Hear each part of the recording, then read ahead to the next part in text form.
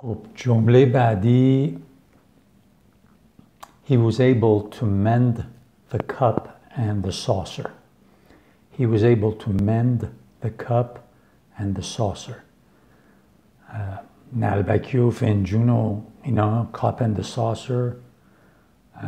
mend میخوایم ببینیم میشه wash, repair, decorate یا mold.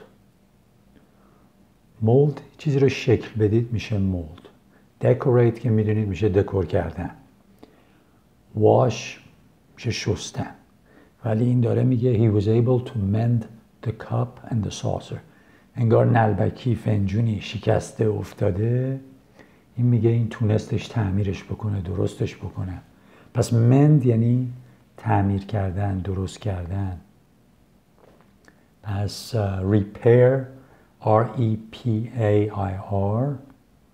اون واژه درسته که جاش استفاده بکنیم.